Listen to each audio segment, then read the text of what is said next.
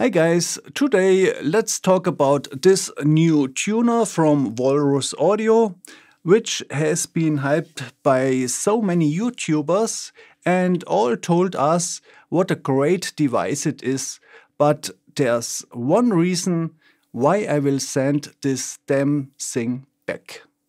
Yes, it is a very nice pedal with a big, bright, good readable display and some features other tuners do not provide, such as a full color display which can be rotated in 90-degree steps, 4 different bypass modes, which is, by the way, the main reason why I ordered one, 2 tuner modes, needle and strobe, and a few gimmicks like a tune assistant which displays a frame on the screen as soon as a string is in tune, or a screensaver which allows you to put your own picture on the display.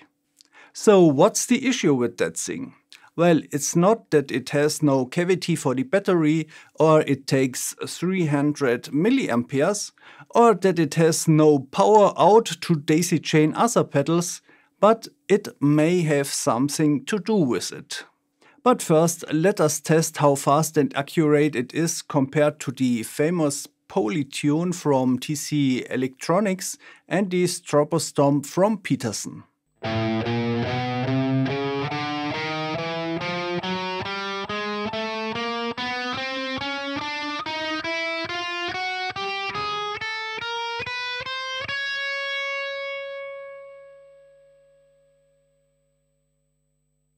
As you could see, all three are about equally fast. The main difference is that the canvas tuner displays a ringing note not as long as the 2 other pedals.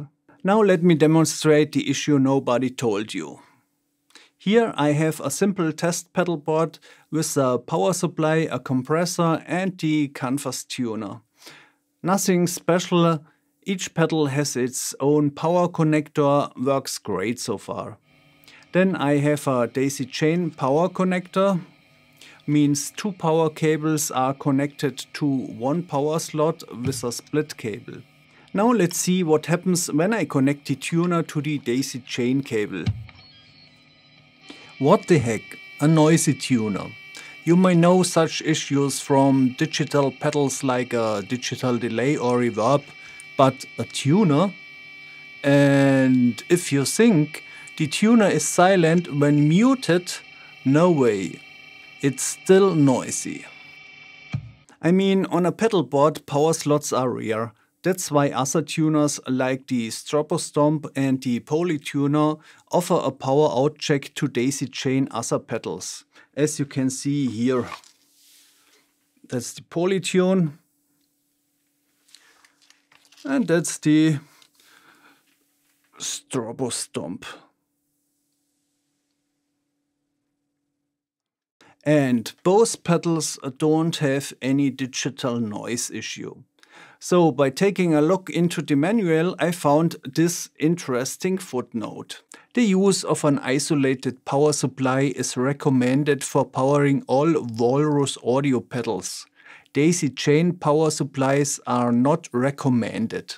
In my opinion, not recommended is a very nice way of describing useless. I mean, that tuner would be perfect, and I can't understand Walrus Audio messed it up with that power supply limitation. Other manufacturers show that it can work. Anyway, for those who want to keep that pedal and don't know, for around 10 bucks you can get this ZGP noise blocker from Joyo, which is able to isolate your power connector from the daisy chain. However, for some reason it does not work with each pedal. So it can't be used directly in front of the canvas tuner, possibly because the tuner takes too much power.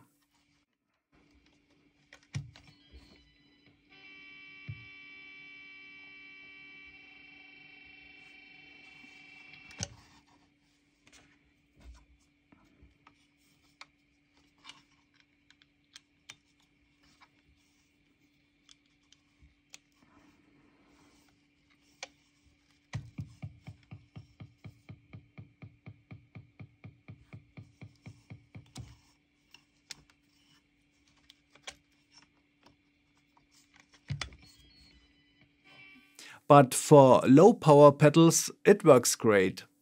See what happens when I put it in between the power supply and the daisy chained compressor pedal.